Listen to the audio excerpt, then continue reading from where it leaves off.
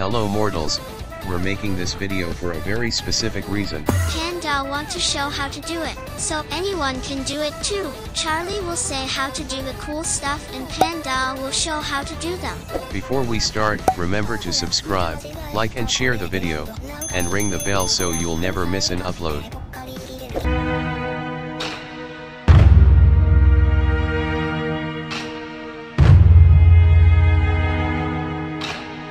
In the video you don't see Panduh do the starting position. Left arm is tucked, palm facing up and touching your ribs.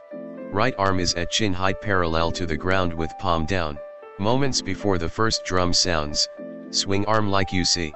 It's important to remember depending on the style, stances, how tense you are, and power all varies throughout the form. This form mostly follows what is known as a I pattern, with some deviation. Most of the moves are rather easy, but the difficulty comes in working with the music and understanding what each style requires of you. For example, in Tai Chi, you should be relaxed and your movement continuous, while Northern Shaolin Kung Fu, you should be fast and powerful.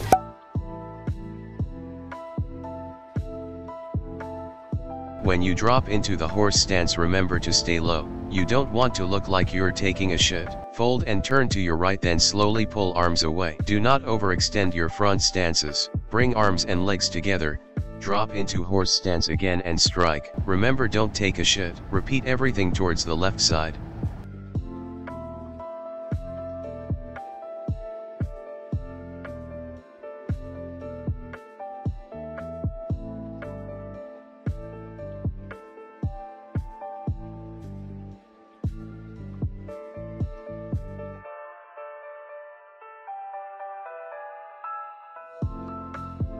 This is a simple air movement.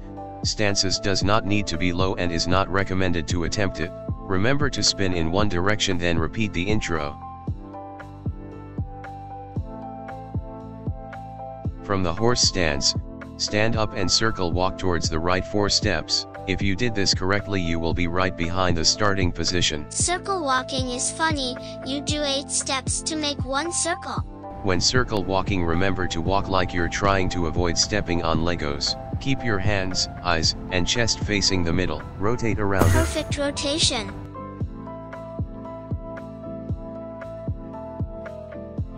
More air bending stuff. Watch very closely cause it's very hard to explain.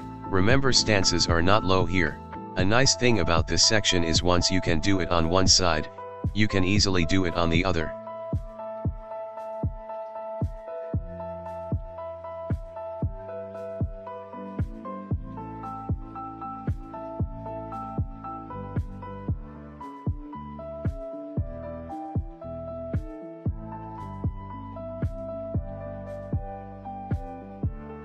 Remember to be relaxed the entire time, and again, stances are not low.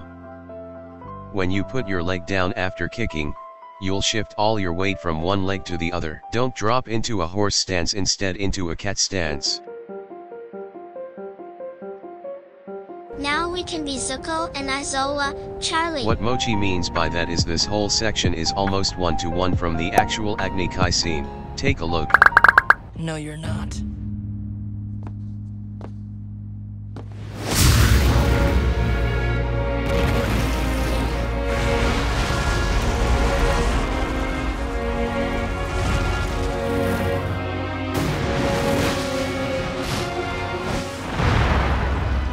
Hop but won't kick. You jump like Mario and switch legs. Land like Panduh and do Zuko move. Touch your back leg to the front foot, fold, and turn, all at the same time. Left foot steps out and chop with left hand at the same time. Lastly, you'll turn and look over your shoulder to do Azula combo. Hook kick, round kick, and tornado kick. I still learning how to kick good, but a lot of kick have 3 parts. You have chamber, then kick, and last part recoil. Tornado kick is kinda scary, but it also has 3 parts. Step 1, turn look and uppy. Step 2, jump switchy.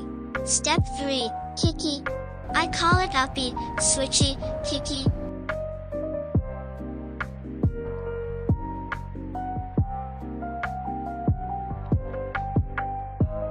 There's 3 ways you can do this: tornado front, tornado round, or tornado crescent.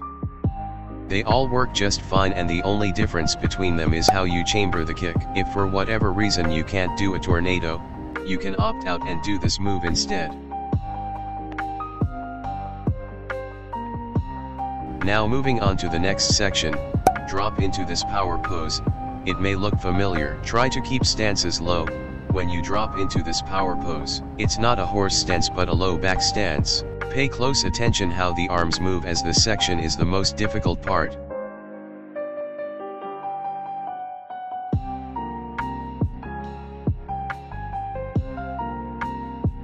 Again, keep spinning in one direction.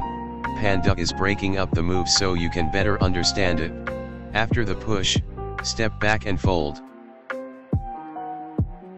Drop into the low back stances and left arm points, right arm high blocks. Pay extremely close attention to the arms and hands.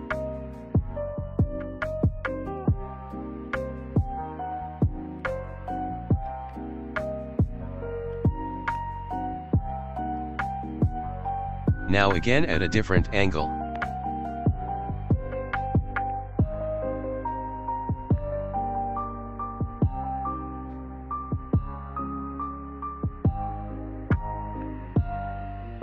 When you get to the X block, left palm faces towards yourself and right away. Back leg steps as if you're walking forward, then unwind. Left arm swings down, right swings up and land back into the power pose. One more time so that you understand what it looks like.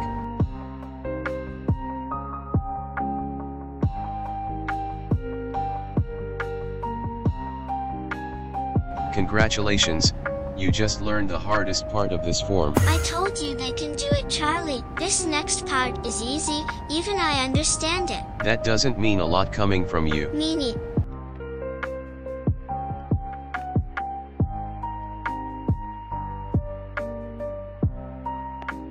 Remember to step in front, and when you drop into horse, instead of punching you'll do Zuko's block. You do the start again, but this time no punchies.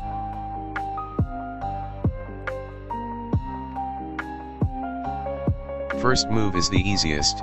It consists a simple block called the one finger block. Don't actually try to block anything with this. It's purely for show. Second move is a simple front stance with a high block and vertical punch. The hand that did the one finger block also does a high block. Third move, open both hands and sweep them up. X block, break, and double block. As you double block, bring the back leg up into a chamber. Fourth move is better to show than tell.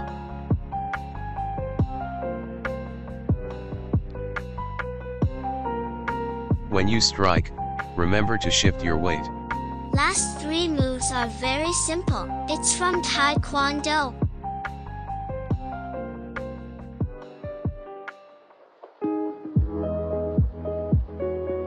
Before you can finish off the form, you'll need to learn how to lightning bend. Fortunately for you, Panduh will demonstrate how to do it. Remember, this entire section is mainly Tai Chi, so there's a lot of continuous movement and shifting of your weight.